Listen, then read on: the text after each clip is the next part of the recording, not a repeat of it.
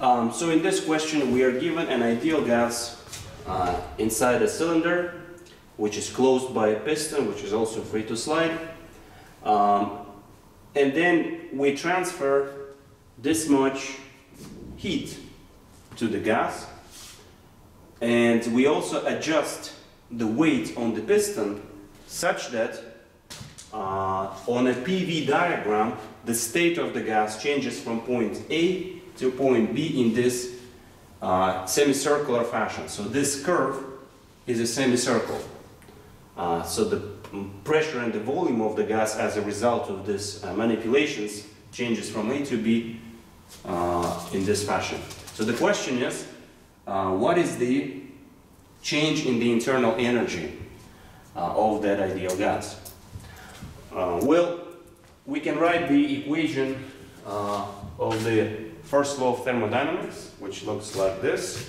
So you will say that this change in internal energy is equal to amount of energy which was transferred plus the work. The work in general is equal to the negative of the integral from V initial to V final of pressure dV. But geometrically, this integral is actually the area under the curve. So in this case, it is this area.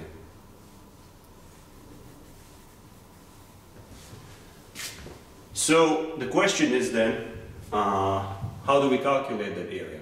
Well, we can divide it into two parts, and we can first calculate, say, this side, the rectangular part. So the rectangular part is equal to, so you have this minus sign, the rectangular part is 300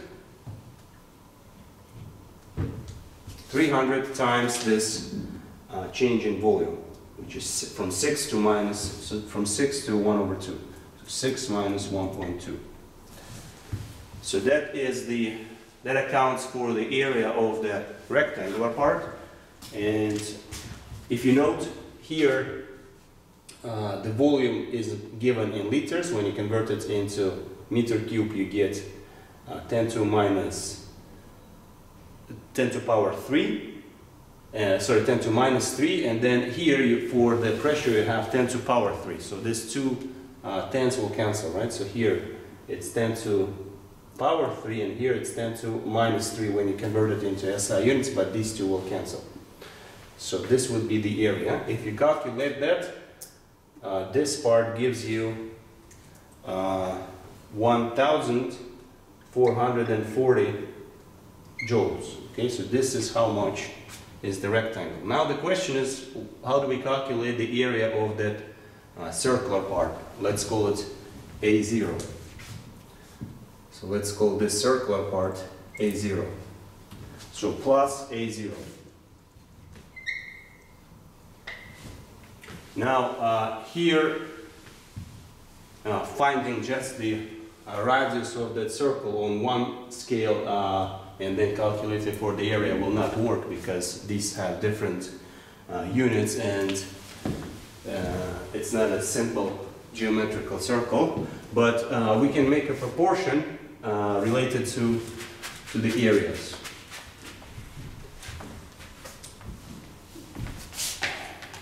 What we can do is this. We can think of this circle as having some radius r, but let's not give it a number or anything. So we know that the circular part has the area of pi r squared over 2 for a given value of r of that circle. And so we want to find what is that area corresponds to in joules. Well, you can then make another proportion, and if you look at this thing, then this would correspond to 2r. So then you can say that the area which corresponds to a rectangle which is within this red area, is equal to 2R times R, right? So this is 2R and this is R.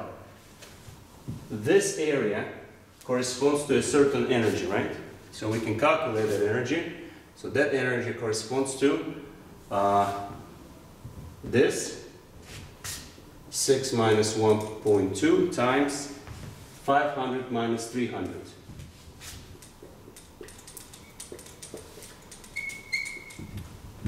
So now we've made a proportion.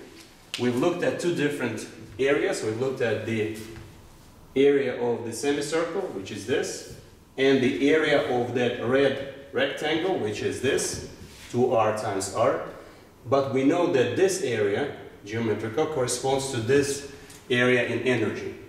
So 6 minus 1 over 2, that's this side, multiplied by 500 minus 300, that's the vertical side.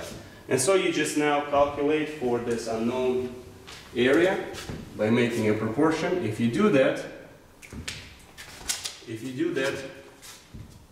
for this, you get 754 joules. Okay?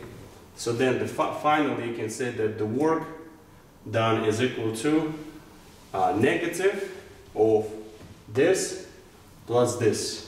And this gives you 194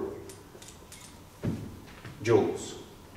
So in total then you can say that the change in the internal energy is Q plus W. Q is given, so that's 5,790 joules minus this thing, 2194, and you get 3.6 kilojoules. So this is the change in the internal energy.